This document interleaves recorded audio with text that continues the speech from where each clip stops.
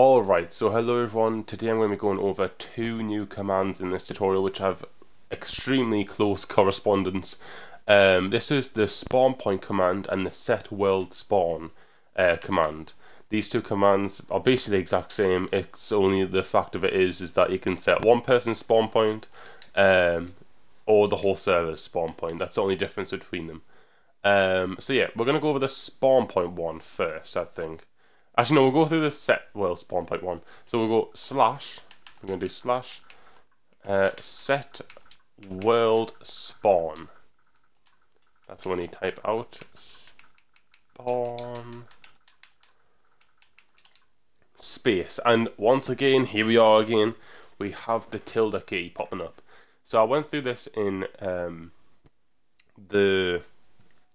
what command was it? It was the teleport command. I went through this whole coordinates basis in that video, and basically what the tilde key is where your current position is. So if you put tilde and then 50 in the x direction, you'll be basically saying where I am, but 50 blocks in front of me. Teleport me to there, or set the world spawn to there. You know, so if we literally go right here and do tilde, tilde, tilde, that will set the spawn point exactly where I'm standing in the X, Y, and Z direction. So literally where I'm standing. So literally you can see my position is 95184 minus 183, and you can see the set world spawn point is literally them numbers. So it's exactly where I am right now. But if I add, say, 300 blocks, you'll see it's the exact same numbers, except it's 1251, which is exactly 300 blocks in the X direction. So it'll set it how many blocks away. But obviously I don't think you'll really be using the tilde key with the numbers after it, because most of the time when you're going to use the set world spawn point, you'll actually be standing where you want the spawn point is. So just for example, if I just make like this little thing here, you'll probably want the spawn point to be right here. See, if the spawn point wasn't right here, you'll just stand on top of it and then you set the spawn point, you know. That's literally it. But probably the only time you want to set a spawn point using anything else is probably when you're using command blocks, and that is by using specific number values. So the specific X value, the specific Y value, and the specific and the specific Z value. And that's because sometimes you use command blocks in an area where no one will be able to see, and you want to set the person's spawn point, or to set the whole world spawn point to somewhere extremely specific, out of reach of the command block, obviously. So let's just say set world spawn point 470, 900.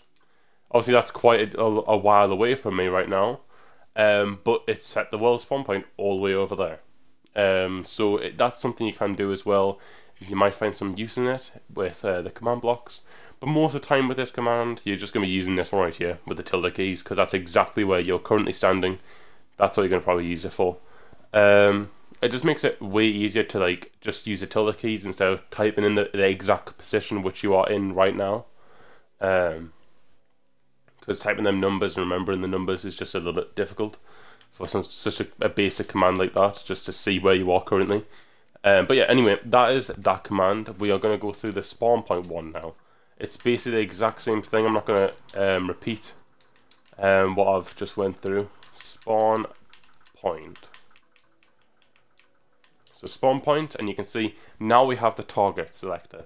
So instead of having the position, which will be next, we'll have to choose the person. So we have obviously first of all players, so we can target everyone on the server, which is basically the exact same as the set world spawn point, except the set world spawn point goes for people who aren't in the server. So it goes for every single person who's in the server and people who aren't in the server. So if anyone joins in the future who hasn't been on the server before and wasn't on the server when you actually set this, they will too be spawned in the area where you set the world spawn in. But for this one, if you say do spawn point at all players, it'll only make the people in the server go to that spawn point. Anyone else who joins in afterwards will go to the normal world spawn, all entities, I don't know if that's if that really works. I don't know. I don't know. You can do the closest player.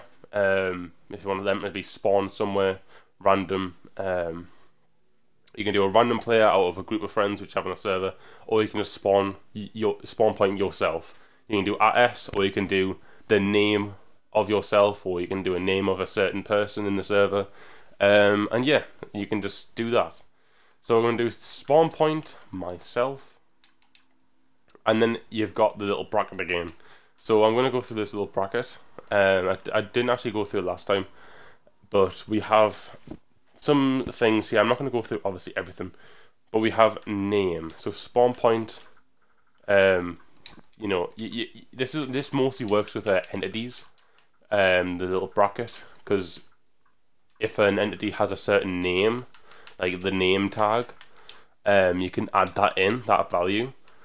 Type, obviously, so type equals, I'm going to add the equal sign, and then you can choose the mob, so we're going to do creeper, Minecraft creeper, and then, you know, you can add a comma and add another value, do certain things like that. But yeah, that bracket thing, don't really go too far into it, because it's not that, you know, I mean, it's not that bad. It's a bit confusing though. But then we're at the same predicament again. We just got the tilde keys, or we can have the specific X, Y, and Z values after that. So yeah, it's literally the exact same command. Hopefully this was helpful for you guys. We just want to go through these two commands at the exact same time, because they're really similar. But it's pretty useful. Spawn point command. You can troll your friends by spawning them like 500 blocks in the sky, and they just like fall and then hit the ground. You can do stuff like that. I don't condone that, because you may lose some friends because of that, but it's something you can do though, with this command. So yeah, hopefully this was helpful, and I'll see you guys in the next one. Bye down.